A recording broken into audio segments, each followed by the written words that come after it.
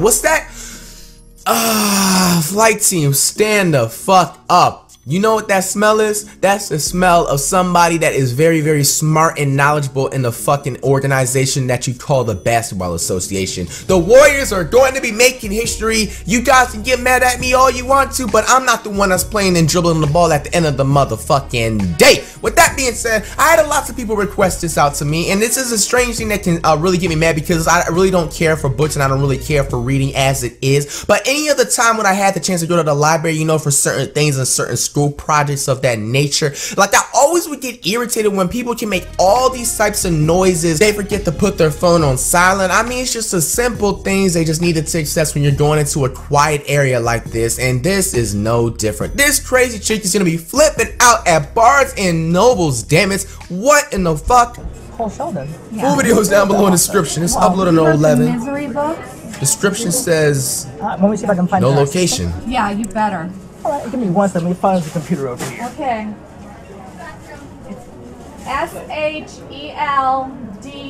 Here's another fucking example too. Why the fuck are you screaming? Read that shit to yourself. God gave us the fucking ability to read words inside of our head without fucking making a single speck in sound of fucking element. And this lady chooses to yell like she is at a fucking football game. Lady already just pissing me off right now, man. Come on. Paul is the first name.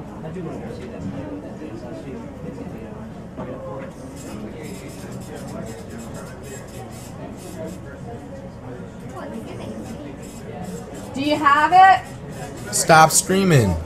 I looked it up in my system, but unfortunately, I'm not coming across any of Paul Sheldon's books that we have here in the store. Would you like to see if I can order one for you, possibly? Oh, you should have them here. He's very popular. Well, He Paul just Sheldon- looked up the Most of them shit. just sold out. Misery. Have you ever read the Misery novels? They're not- very good. I'm not familiar with Misery. I'm more of a history kind of guy. How can you not know Misery? You work here.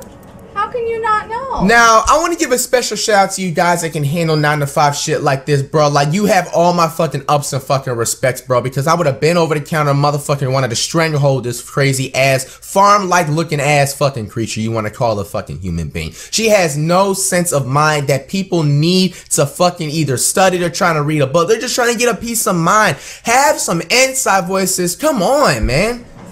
It's crazy how little kids have better manners than her right now. Misery novels. Little people in the back. Very good. I'm looking for the latest one.